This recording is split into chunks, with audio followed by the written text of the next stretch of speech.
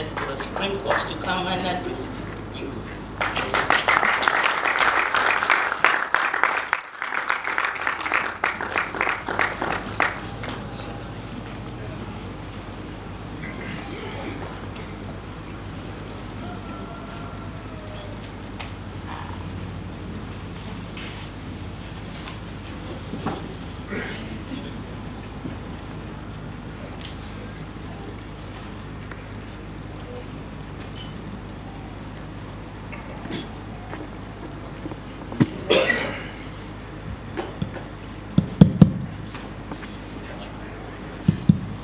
Good afternoon.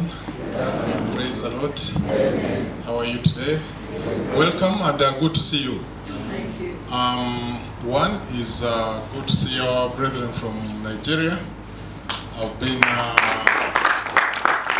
to Lagos twice. I've been to Abuja twice. Wow. Please don't ask me which I prefer to the other. I'm still making up my mind. But I have a story about Lagos. About 2001, 2002, we have something called Advocates Africa. Class 1 is a chapter of Advocates Africa, Christian Lawyers Association of Nigeria, our biggest chapter. So they were hosting us that time, and I went with about 6 other people. And at that time, I don't know about the reputation of Nigeria worldwide now, but at that time there was this scheme called 49 or something? 419. 419, that one. So it was so rampant. That is the thing people knew about Nigeria. So we go and people are saying, will we be safe in Nigeria? I said, Nigerians are our brothers and sisters. If we are not safe, then where will we be safe? So we go.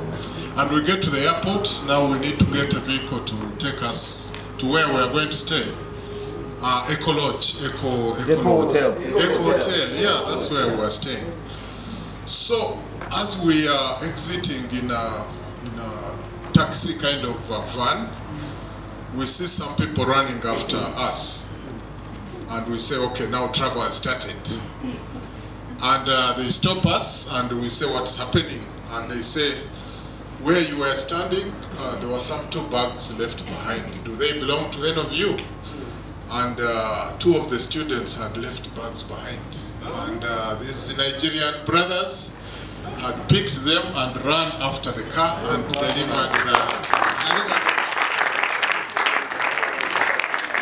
So that was a great welcome. And of course I was telling the people in the taxi that, you see, I'm glad this has happened, because now my people are at rest. They know that Nigerians are exemplary. Even in some of the most trusted places, you will never have this happen. So they told me one thing which I found very interesting. They said, you know, the bad guys who give Nigeria a bad name are the ones out there. Now for us who stay, they are the good people. But it helps to know that, you know, you cannot brush people with one brush and judge and so on. Each one needs to be given an opportunity and you judge them after you have encountered them. I'm glad to come here and talk to you. Basically, I see my friends, Sozi, Peterson and Phoebe. Good to see you. They are my neighbors where we stay in the city. Our children went to school together. They have had luck. One of theirs has gotten married. Mine are still delaying. I don't know what's happening. You'll give me some tips. And my friends who help us at the altar are here: Bishop Rere, Bishop Deo, Bishop Frank. So Bishop, Reverend and Pastor. I mix up the names. Bishop, I'm sorry. Yes, Matambuze, they are all here. But I will tell you a bit of my journey, starting with the fact that I was raised in an Anglican home, and then later when I went to Senior 1, I accepted the Lord in a Deliverance church. It's a Pentecostal church. The preacher was preaching from Revelation 3:20, and I walked to the front. I was a shy kid, but that time I felt I needed to walk and accept, and I did. And then I wanted to run away from the Lord, but I went to a school where a lot of people were in a fellowship called Ibazukfu, This is the most strict fellowship in the country, I think, responsible for the East African revival. We had to keep short hair, and boys sit this side, girls this side, and so on. Yes, very, very strict. So I was with them for 6 years, then I kind of got a bit tired, and I wanted to go back to some kind of freedom. Yes, in inverted commas. But anyway, eventually the guy who had led me there, I thought I was accountable. So I told him, you know, I'm fed up of this thing. There are too many rules. I feel like my life is oppressed. So he said, don't worry, I reached the same conclusion. So before you go, before you give up on God, you need to come and try this other fellowship. So he took me to a Baptist church, and there was so much difference between the two. I kind of said, no, I need to keep coming here and learning a few things. So that's how I got stuck at a Baptist church. That's where I go when I'm in Kampala. Just to tell you that that's where I found my wife, who herself had come from a Catholic background. So in our house we have traversed a lot of denominations, and now we are not scared by any denomination. We don't judge any. We know we are believers in Christ, and as long as somebody believes in Christ, we are brothers and sisters. And that's how we come to be very good friends with Bishop Rere, because they have done a lot of work in our lives, in our offices. Let me back up a bit, then I'll come to the point of Bishop Rede. So I went to school time of Amin. So I realized most people here, they just heard about Amin or were not born. So I'm an elder here, not an elder of a church, but elder chronologically.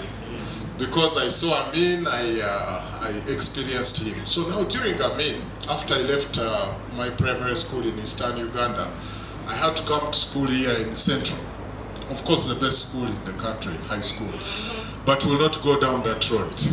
So from near Bali, which where here some of you were, to come to Kampala, we would leave at 6 and get to Kampala at 6 p.m.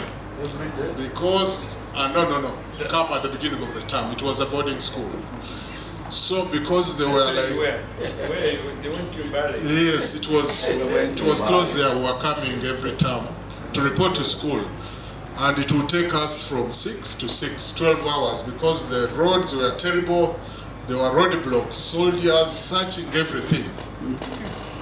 Now a few times, so 6 p.m. was also curfew time. Once you got in the city, you could not go anywhere. So a number of times, actually, I spent nights at Central Police Station with other students. Once you go to the city and there was a curfew, the only place we would go was at a police station and surrender yourself until the next morning. One of those times, when we were going to school, I was a bit tall and lanky, and the soldier picked on me. He said, wewe ni adui, that's Swahili for enemy. You must be an enemy. So he said, let the others go, you stay behind.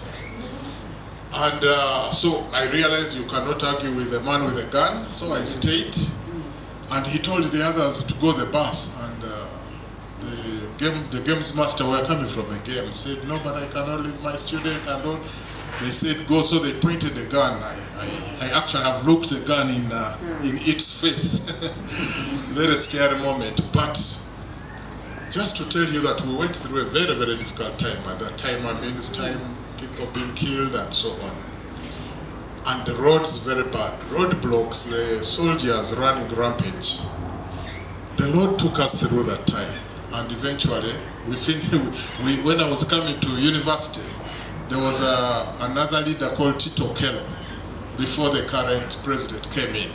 I think that was even more chaotic than Amin. Some of you remember. So at about 11, shooting would begin in the city, and everybody had to run home because they could rob you. So one day I was coming from my high school to get my testimonials and everything, and we found the soldiers. They said, everybody out, empty your pockets, everything on the floor. They wanted money.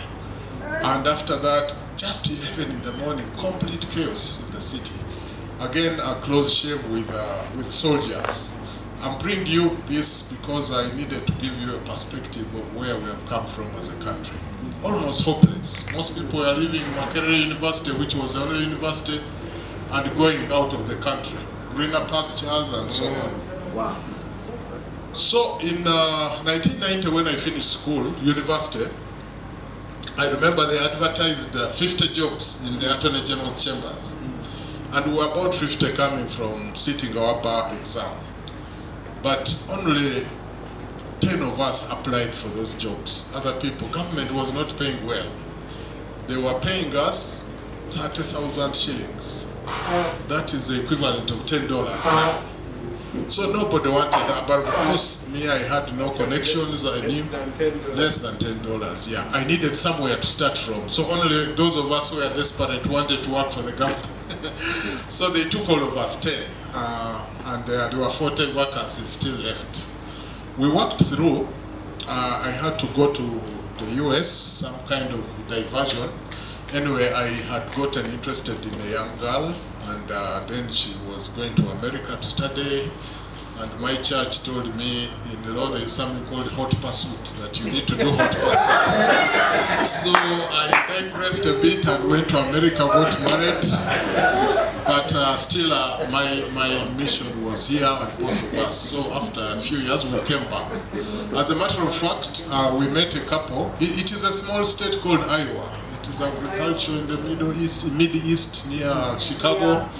So we found a couple who had been 25 years in Nigeria, in Jos, a doctor, and so they said, you are our brothers, we are also just new to the US. So they took care of us, and we fellowshiped together. But at the end of 3 years we came back, because we felt the ministry was here, the mission. Everything has been done in America, there are so many people doing things. So, but here we needed manpower, and thankfully we came back. And I went back to the ministry, and they said, no, the job is here, please do. Long story short, the Solicitor General, who is the head of administration in Attorney General's chamber, said, we need to send somebody to President's office because the President needs a lawyer from government, and I'm going to send you. So I told him I cannot do that because I had heard about the President, very brilliant person and very particular, and I was not ready to deal with something like that. I was not sure about my law. So I was not ready to be put on the spotlight. But I remember the Solicitor General said, but aren't you born again? Why do you give me an answer before you pray about it? First go and pray about it.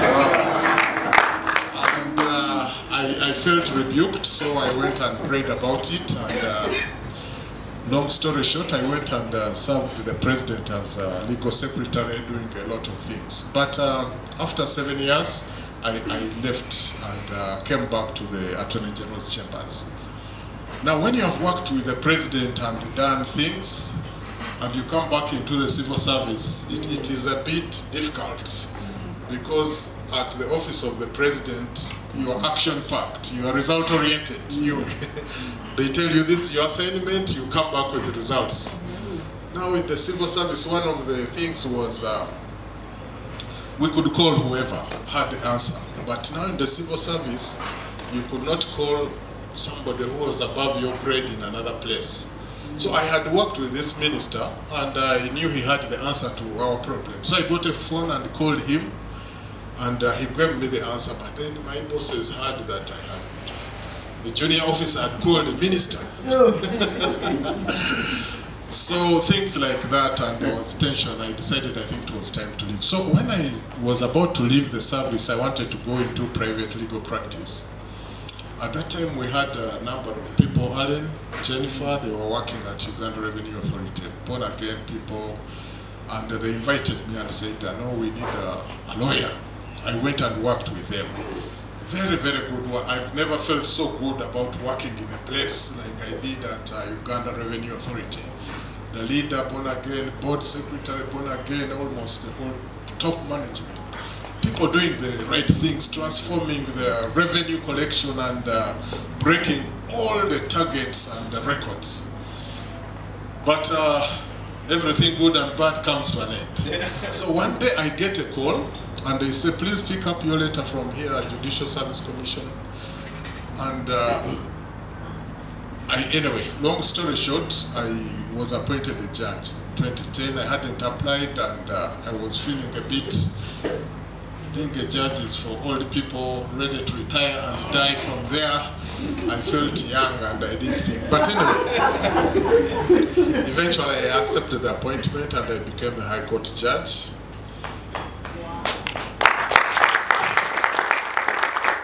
So this is something I never planned, but just know that I'd given my life to the Lord.